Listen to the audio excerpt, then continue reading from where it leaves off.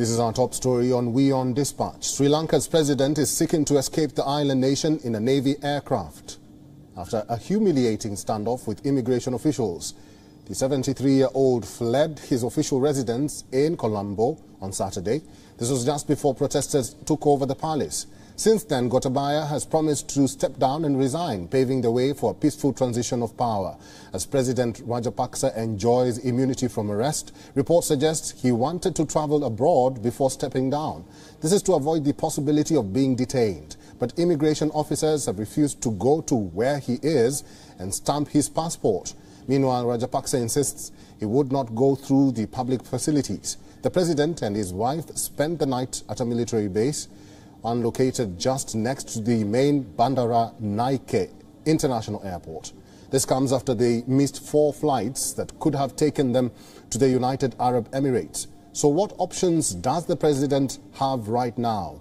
Currently, his best option is to take the sea exit. He could either go to the Maldives or any other neighboring nation. From there, the embattled leader can take a flight to Dubai. Another alternative would be to charter a plane from the country's second international airport.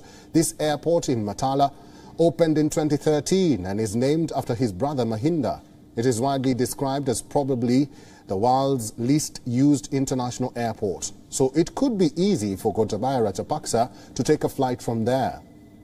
There is still no official word about the Sri Lankan president's whereabouts, but currently Gotabaya is Sri Lanka's commander-in-chief. This means that he has the armed forces at his disposal for now.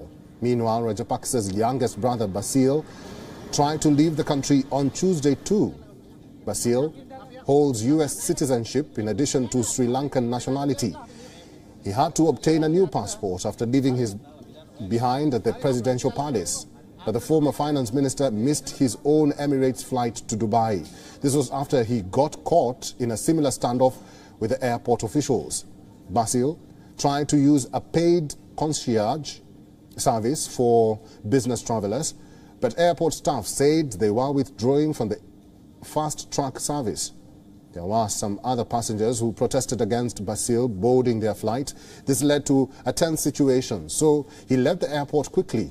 Now, a motion has been filed in the Sri Lankan Supreme Court seeking an order to prohibit Mahinda, Basil and others from leaving the island nation.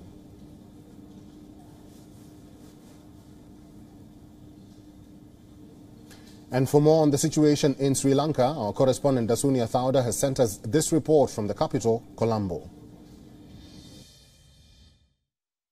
With the nation eagerly awaiting to see when President Gotabaya Rajapaksa will send in his letter of resignation, the president's exact whereabouts still remain unknown.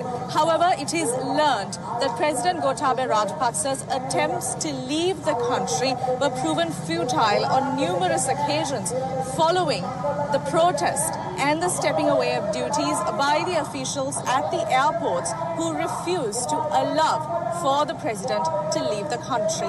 That's not all. President's own brother, Basil Rajapaksa, who served as the former finance minister, also attempted to leave the country in the early hours of today, following which the staff on duty at the airport lounge services stepped away from their duties because of the protest that the people pushed towards these officials, preventing the Rajapaksas from leaving the island nation. However, the question remains as to whether the president will make an appearance tomorrow, at least for one last time in his capacity as president, before he hands over his letter of resignation. Reporting for WION World is one from Colombo. I'm Dasuni Athauda. WION is now available in your country. Download the app now and get all the news on the move.